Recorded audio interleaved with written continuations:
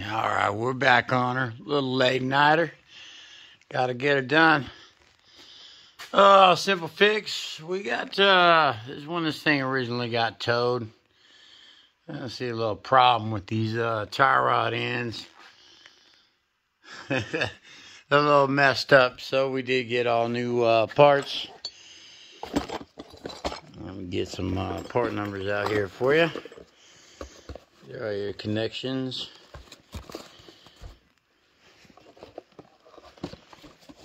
Get all these out so you can actually see some part numbers. Maybe I can help you out if you're looking for part numbers. I have them right here.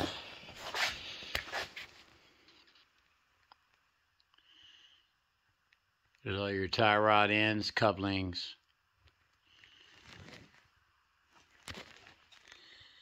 And like I said, we're going to go ahead and replace this. This is our 65 Impala project. We might even slap some new mufflers on this baby. Now we're going to go ahead and clean it all up underneath. Just give it a simple breakdown. Nothing too crazy right now. There it be. Let me go ahead and explain what we're going to do. I'm going to pull my little cotter pin out of there. Let me get some light on that. Cotter pin there. Cotter pin there. Nut there. Nut there. Nut there. And nut here. Just go ahead and leave these on, because honestly that ain't going to spin too well on either one of these. So we're just going to take the whole piece and drop the whole unit at one time. Let me go ahead and pause this. We'll resume in a second. Alright, here we are. Let me get some light adjusted. There we go. Okay. Now this side here, take in mind, left hand thread, right hand thread. What that does is by spinning this a little tighter, it sucks both in at the same time. These clamps go here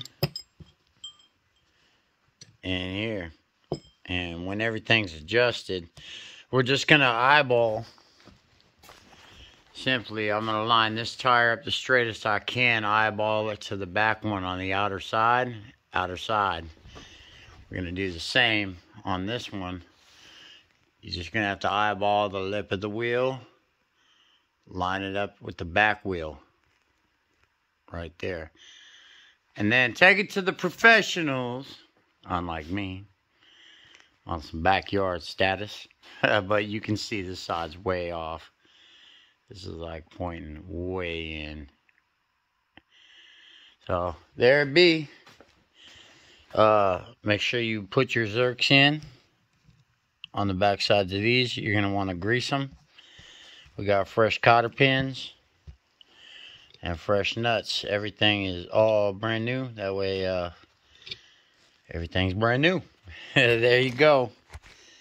Bear with me. I'll keep going on this. I'll show you what they look like one at a time. And we are going to use a pickle fork,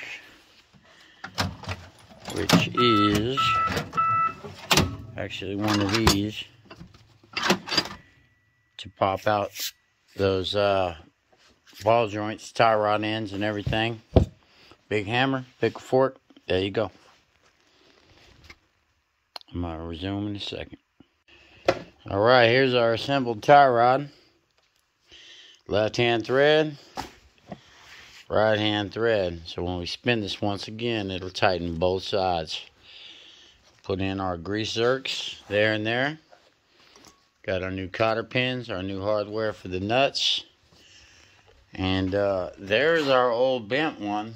And it's supposed to look something like that. With all new hardware, made simple. There you go. Let me pause this. Well, actually, I'm going to roll with it. I know this one went in like that. And then the other side spun in and went in on the other end. Just push a little bit. Ain't nothing to it. It'll hold. So, get our new nut. And hopefully this won't fall down on me and take out my big toe when I'm doing it. There you go. Slight little spin on this piece. And like I said, you're gonna have to take this to get it aligned when you're done. Let's see if we can make this pan out. These are a little stiff at first, so don't worry.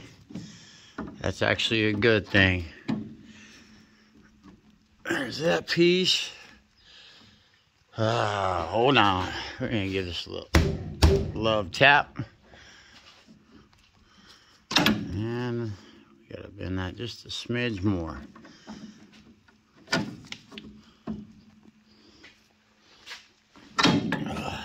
Alright. And anyway, you get the idea. There it goes. We're through. And at the end, if you see that hole right there, that's where the cotter pin goes on this little castle nut. There's our cotter pins. If you look at the castle nut, there's a direct spot for that to go through there. I'm going to snug them up lightly with an impact, not too crazy. A castle nut will hold it in place. Now, there you go. Another little short video. Thanks for watching. 65 Impala tie rod ends, steering components.